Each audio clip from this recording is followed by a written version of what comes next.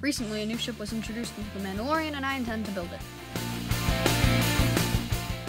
Here's what it looks like. 2x3 inverted slope, 2x3 plate, and 2x4 tile. Now set that aside for later. Whatchamacallit piece. Filler. Front-facing stud plate thing. Thingamajigger. Translucent 2x1 plate. Front-facing stud thing upside down. Flat thing, turbine, and slopey thing. Make 2. Slap them on. Brick with a hole in it. Pipe thing. Make 2 again. Dark gray 2x2. That thing we set aside for later. 2x1 tile.